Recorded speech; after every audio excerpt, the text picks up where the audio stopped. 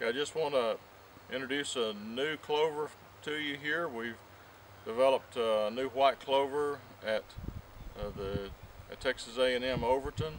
This is Neches white clover. It's named after the Neches River here in Texas.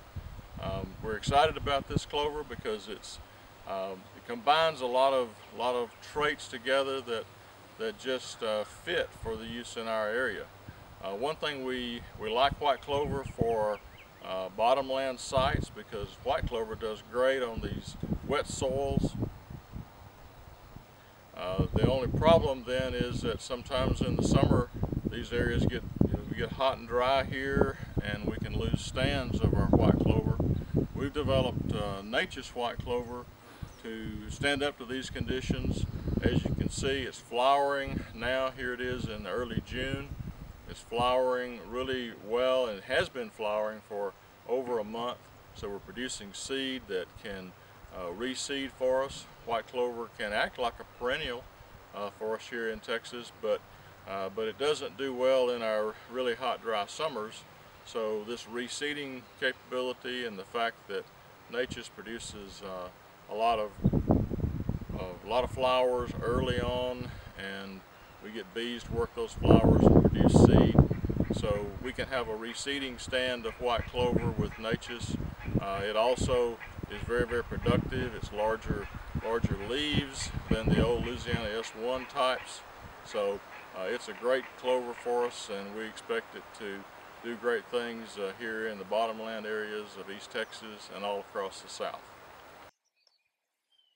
Okay, this is a really good comparison to show you a different type of white clover compared to the Neches.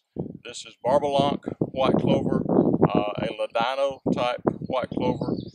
It doesn't flower early enough to produce seed that will ensure reseeding for us. That's where the Neches comes in, and that's what you saw the Neches with all the profuse flowering. As a comparison, we would estimate that this variety right now in early June would have maybe 1 or 2 seed heads per square foot, where the Neches would have 20, 30, 50 seed heads per square foot. So that just gives you an idea of what the possible reseeding would be.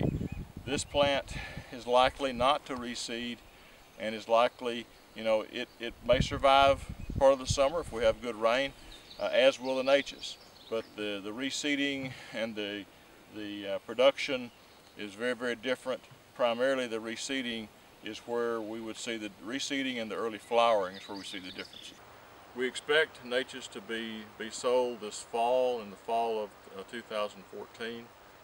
It is available through the Barenberg company, and will be available anywhere that Barenberg seed are sold.